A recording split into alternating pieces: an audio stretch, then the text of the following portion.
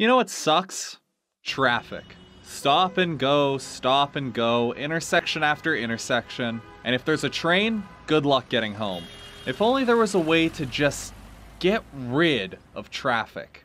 Okay, so a little background. A long time ago, I came across a video of someone playing City Skylines in which they were trying to build an entire city on one road. And so one day, I brought the concept up to some friends during lunch. They all had a good laugh and joked about how stupid of an idea it was. Now, that could have been the end of it right there. But when I got home that night and sat down to do some, paperwork, I started thinking. What followed that day were many conversations with friends, family, and anyone else who would and wouldn't listen about how you could build a functioning city on one singular road.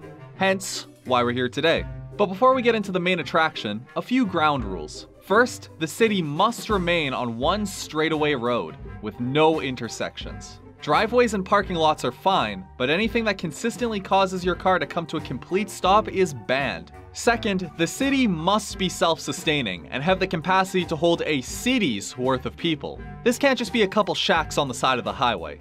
Googling around, I found that 1,500 to 50,000 people living in one place is classified as a city. That's a big margin, but we'll aim for that 1,500 bare minimum. Third, all of these must be somewhere on the map. I can mix and match them as need be, but they actually have to be present in some form. And finally, because cities are very big and very complicated, this map is going to simplify things for the sake of brevity.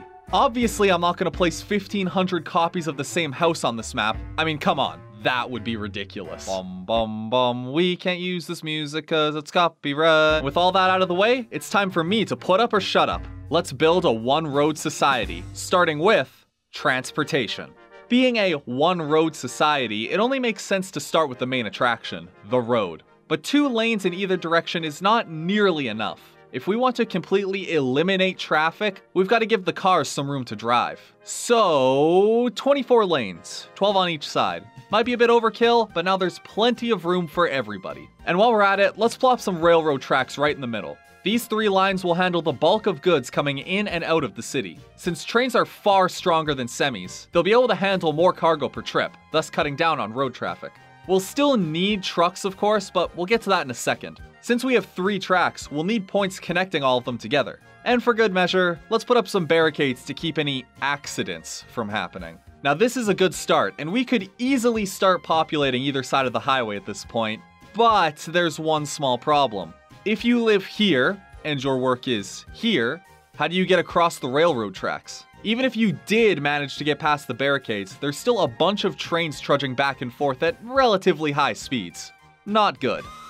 To fix this, we need to talk about overpasses. Since U-turns are impossible for obvious reasons, an easy fix is to add roads going over the rails. To keep the right shoulder free for hashtag city stuff, we'll place the overpasses on the farthest left 2 lanes. Why 2 lanes? Because we actually ran into another problem when we put the railroad tracks in place. Sure, a train is great for moving things from point A to point B, but if it can't stop anywhere to drop off its goods, then you can see the problem. Thankfully, the double-lane overpasses solve this problem quite nicely, as we can turn the underside of these overpasses into loading docks for trucks. And having 2 lanes instead of 1 means we can add a nice little merging road right here to help the trucks get in and out of the loading zones without breaking the rules for this challenge. Or the face of an oncoming driver, take your pick.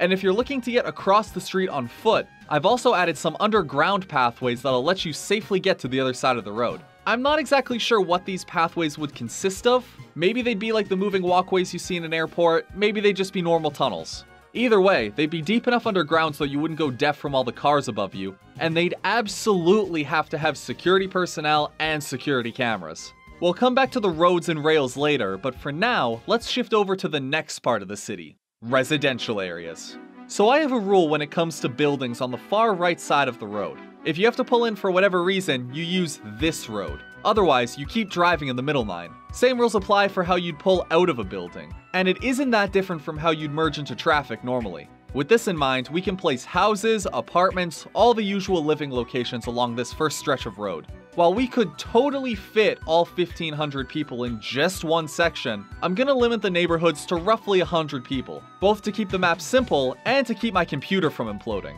Houses and apartments are no different from how they'd be normally. Driveways? Fine. Parking lots? Cool. Underground parking? Go for it. I've decided to place schools as close to the middle of the neighborhoods as I can. This gives the neighborhood a common gathering area for things like sporting events and votes, and gives kids the ability to walk to and from school. Going further up the road, you'll eventually run into the more densely populated parts of the neighborhood, before finally ending up at our next point of discussion, essential services. These include things like hospitals, firehouses, police stations, and clinics. I've put these four as close to the residential area as possible, as I think first responders should be within spitting distance of the most populated part of town. Because all of this gets mirrored on the other side of the road, an ambulance coming this way can take the overpass to get back to the hospital on the other side of the street. Same goes for police and firefighters. This will also keep the residential parts of town fairly safe, since I doubt anyone would try to break into someone's home when police are just up the road, and don't need to go against traffic to get to you. I mean, sure, people deciding to drive against traffic are going to be hard to catch, but you're going against traffic. If you ask me, you've got more immediate problems than outrunning the cops. Moving past the essentials, let's talk about goods and services. Things like stores, restaurants, mechanics, gas stations, banks, and the post office. These aren't as important as hospitals and the like, but I've still put them fairly close to the essentials. While it's not specifically marked on the map, I imagine there'd be multiple stores along this strip right next to one another. Same goes for restaurants, which you often see in busy main streets to begin with. I've also got the bank right next to the post office. Since employers send checks through the mail, it's just more convenient to have those two close together. There's also some lower rent apartments here for those who like to live close to their jobs. I chose apartments over houses just because you can fit more people per building. I imagine we could get another 150 people in just this area alone. And then next to that is the factory complex. This includes your plastics and metals, your food processing, and the water treatment plant, etc, etc. I wanted these to be as far away from the neighborhood as possible, while still in the city limits. So I put them right next to all the shops. Stores now have easy access to goods being made at the factories, which cuts down on travel time for delivery trucks, and sewage doesn't have to go that far either, while still being generally out of the public eye. Now, let's transition over to the other side of the neighborhood to talk about parks and recreation. Not the hit TV show, I mean literal parks and recreation, starting with a big sportsplex on the edge of the neighborhood. Studies show that crime is typically lower in places where there's easy access to physical activity, and if sports movies have taught me anything, then yeah, I'ma put some sports stuff here. You got your basketball, your hockey, volleyball, badminton, there's swimming pools. We're basically running a giant YMCA. Right next to the sportsplex is a big park for those who want to do some more leisurely exercise. You can park your car, go for a walk, do park things, I don't know. And since a town like this needs a landmark, I've decided this park will also contain the world's largest rabbit statue. Why the world's largest rabbit statue? Because I like rabbits, that's why. Do I really need a reason? Next to the park is the church and graveyard. The idea of having a church next to the park is just really sweet in my mind. Just a nice, peaceful place to come and worship. Beside the church is the museum, as well as some other goods and services to round out the town a little. One really nice part about this setup is that the entire city is copy-pastable. You can repeat this setup as long as you want on either side of the highway. Certainly puts all the time I spent into drawing this half of the road into perspective, but whatever. And now that we've talked at length about what's in the town, let's take a look at everything that's behind it, namely the farming branch. The farming branch is fairly simple, yet incredibly lucrative when you think about it. As the name suggests, this part of the town is only accessible by rail, and is miles and miles of nothing but farmland. As far as the city goes, that's how much land the farmers have to work with. On both sides. Everything from wheat to corn and cows to chickens, these farms do it all. And when it's time to bring it all to market, they just have to load it up onto the train, and off it goes. Simple, yet elegant. Following these tracks, we'll eventually be brought to the final part of the city, the end of the road. Alas, all roads have to end eventually, but that doesn't mean there's nothing out here. At the far reaches of the city are a number of important services. First and foremost is City Hall. This is where the mayor of the city, i.e. me, gets to do all the mayoral things, like raise taxes and tweet. Next is the rail yard, which actually extends outside the city via a bridge going over the road. This is where all the trains are shunted and the engines are serviced. Not far from the rail yard is the airport. Goods coming from other parts of the world are picked up from here by rail and brought to the unloading docks along the line. And visitors traveling to the city will have literally zero trouble learning where to go. I mean, it's pretty hard to get lost. The farming branch also links up with the rail yard, and by extension, the airport, making exporting foods to other parts of the world incredibly easy. Across from the airport is the dump and the maximum security prison.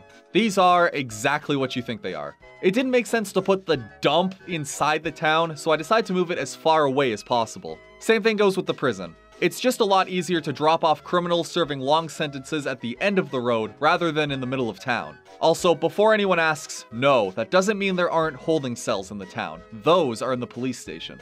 You've probably noticed by now that these roads are only 2 lanes each, and that's because anyone not going out of city limits can take the overpass to loop back around. The loop has solid lines, indicating that you can't change lanes as you turn around. Same goes for the very end of the circuit, which no, is not a 90-degree turn, it's just drawn that way. Finally, barring City Hall, all of this is reflected on the other side of the city. And that, my friends, is the entire One Road Society. Now, by this point, you're probably asking yourself, why did I do this? Why did I sit down and spend hours of my life plotting out an entire society on one 24-lane highway with overpasses and railroad tracks and all this other stuff? What's the point? Well, like I said at the beginning of this video, me and my friends have talked about this a lot. And in those countless debates, the word impossible got tossed around a lot. I don't like that word. I think impossible has become a crutch word that people use when they can't figure out something difficult. It's easier to say something's impossible and move on, rather than to sit down and try to figure it all out. But the way I see it, there are a lot of things that people said were impossible until someone else proved them wrong. It was impossible to travel across the ocean until it wasn't. It was impossible to make it into space until it wasn't. And sure, it might be impossible to reasonably build an entire society on one 24-lane highway, but if this video has been about anything, it's that every problem has a solution. Whether it be something hypothetical like this, a real logistical problem, or something much more personal. I didn't make this video because I wanted to show off my graphic design skills, or rant at you about railroad tracks and 24 lanes for 10 minutes. I made it to show that whatever problem you're facing, however big, however small, is never impossible. It might be difficult, it might take everything that you have to overcome, but with enough work, thought, and creativity, you can always find an answer. And that's the point of the One Road Society. Being able to stare down the impossible, smile, and find a way forward.